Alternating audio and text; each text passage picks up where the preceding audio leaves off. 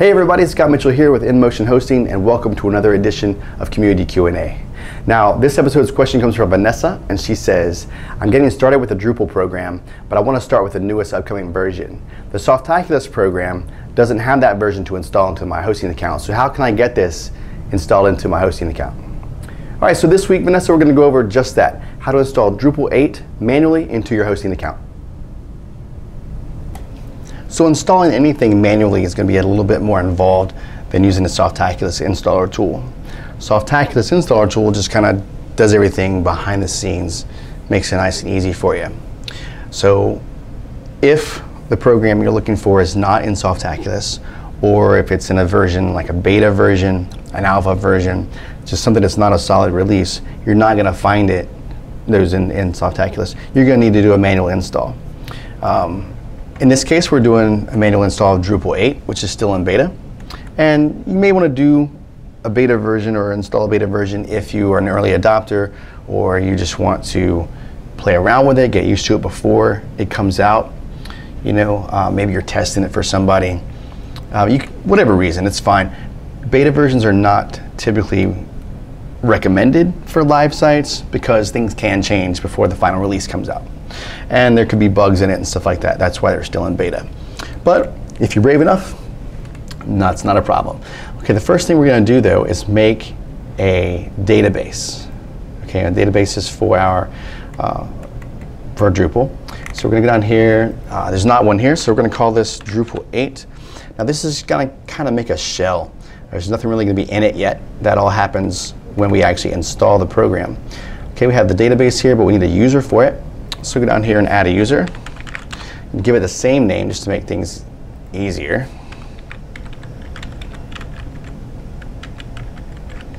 Okay, I guess I'll say password here. Make sure it's fairly strong. Create that user. Okay.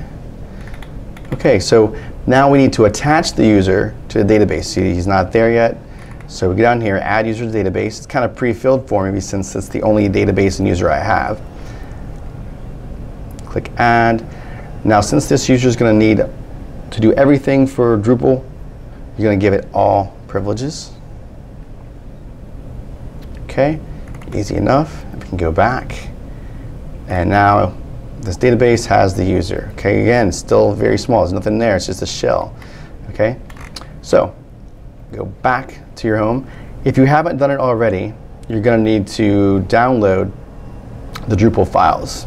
Okay, now if you go to Drupal, drupal.org/node/3060/release, shows all the releases for Drupal core. Drupal core is the main program.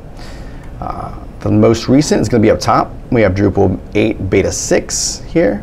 And you can even find all old versions, Beta 4, Drupal 7.34, which was released in last year even, just to tidy up 7. So it's probably the last release 7 is going to have. But if you want to do that one, you can pick that there too. But we're going for Beta 6 here. Pick either one of these will work on our servers. I picked the zip file for mine, just out of habit more than anything else. All right, download that to your computer. Remember where you downloaded it because you're going to need to know exactly where it is. It went to downloads folder for me. So if I go back to the cPanel, scroll down here to the file manager. Okay, we're going to go inside. Pick where you're going to upload this thing. If you're going to upload it into a test folder because you're using yourdomain.com/test, then make sure you're in that folder. We're going to use it right here at public HTML, which is the main site. So we're going to pretend it's for our main website here. I've already uploaded it, but you guys are going to go click upload, choose the file, and then click there and hit open. Okay? It takes just a little time to upload, so I went ahead and did it beforehand. Okay? Once it's uploaded, right click on it and hit extract. Okay? It's actually where you want to extract it. Again, I'm going to stick with my public HTML folder and extract my files.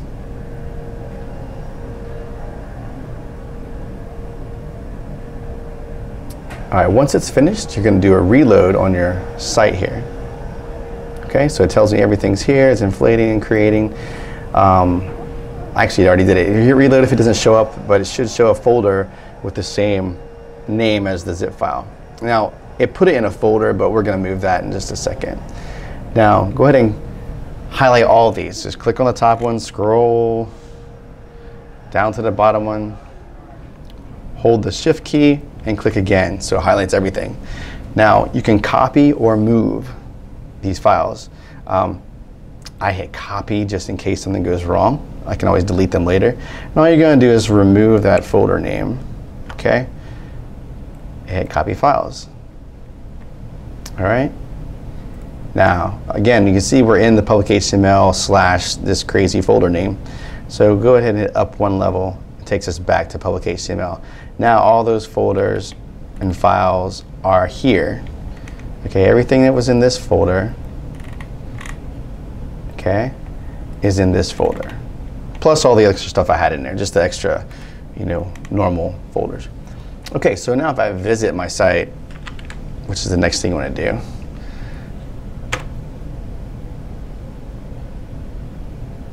you're going to come to this. This is the Drupal installation page, or start of the page. So we'll choose our language. English is good. Save and continue. All right. Standard or minimal. Okay. This has some pre-configured stuff. I typically pick that because it has some extra stuff you want to look at maybe. Okay. Now you want to get your database configuration set up. Okay. MySQL is the database type that we created earlier. Now remember, I told you the database name and username and everything like before is in that database section. So what you want to do is use your cPanel username underscore and the name that you gave it. Okay, that was the database name. Fortunately, it's also the username, and then a password. Now this is the password that you gave the user. Okay, so hopefully you remember that. All right, now advanced options are here if you like, but this is very common, localhost 3306, especially for our servers. That's correct, so you don't have to worry about those. Hit save and continue. All right, what it's going to do, it's going to go set up the database. All right, starts off by installing Drupal, creates the database, attaches everything, and then should pop back and be all set. So we'll see here. It's going to give us some information at the end that we can customize a little bit. This usually takes roughly about a minute. All right, almost done there. See all the different modules it's installing here. These are the most common modules. That's part of, that's why they're called part of the core. Additional modules can be added, but anything that's very, very common is part of the core, and that's why you see those being installed here. You can still turn them off though. All right, and finishing up here.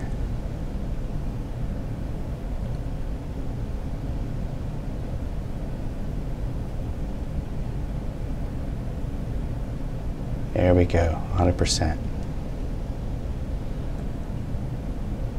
All right, now it's just tidying things up.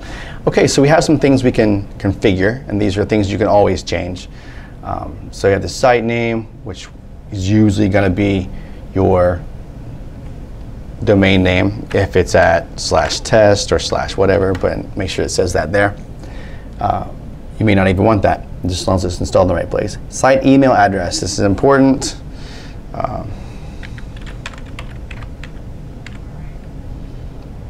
Let's see.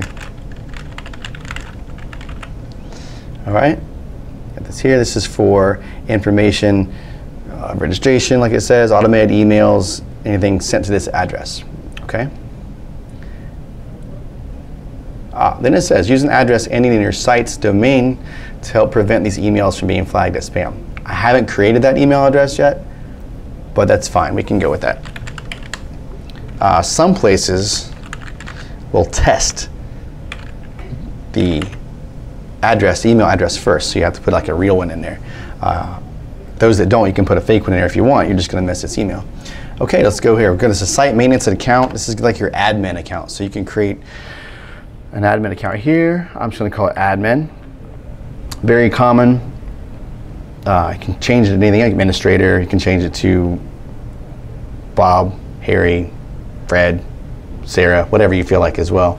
It's better not to have admin, but for purposes here, demonstration purposes, I'm going to use that. Okay, put your password in. You're creating a password here, not logging in. So whatever you want the password for admin to be, put that there. All right, it gives information here to make it stronger. You can use uppercase letters, add punctuation marks, etc.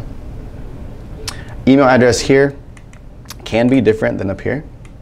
Okay, this is just going to be your kind of your admin email address. Okay, not specifically for the site, but for the admin user.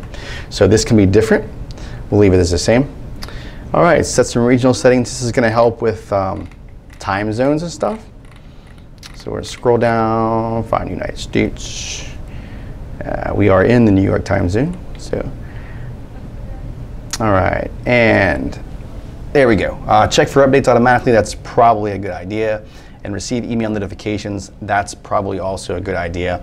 That's why these are selected for you. You can turn them off if you like, but I prefer to keep those on. Oops, on I said. All right, and now we save and continue. And this should be the end here. Again, there we go. Okay, so this is the beginning of the site. It's already logged in. I've got my toolbars up here at the top. These do not show when you're logged out, which I'll show you. But very beginning of the Drupal site has my site name. This is the first page, which really doesn't have anything official yet. And congratulations, you installed Drupal. That was a Drupal 8 manual install. Not particularly hard. You just got to remember to create the database shell first, download your files, upload your files, extract your files in the places that you need or want them to be, and then when you visit the site, it kind of runs through a little wizard for you. Okay, I'll show you really quick. When I click log out, this is what the world will see. This is what everybody that visits your site is going to see, and you can log in over here.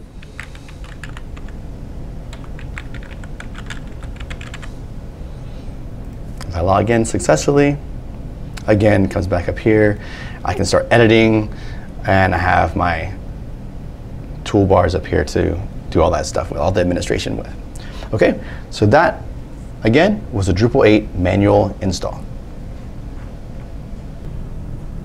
Well, that's it for another episode of Community Q&A. If you enjoyed this episode, be sure to like it below and subscribe to the YouTube channel. Also, don't forget to leave your questions in the comment section so we know what to bring you in future episodes. Thanks and have a great day. Do you know the InMotion Hosting Support Center has thousands of articles, pictures, and video tutorials to help you out with your web hosting questions? Something for everyone, from beginners to experts. Join our community and sign up with your Facebook or Google Plus for free swag, prizes, and discounts. Visit our support center at inmotionhosting.com/support.